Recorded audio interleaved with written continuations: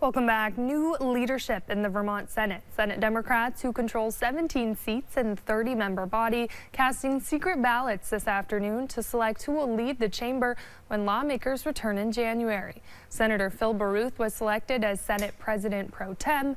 Senator Ginny Lyons was selected as third member on the Committee on Committees, who decides which senator will chair each panel. And Chittenden County Senator Kesha Ram Hinsdale was selected as Majority Leader, and Senate Becca White was selected as Whip. Republicans, who control 13 seats, will select their leaders in the coming days.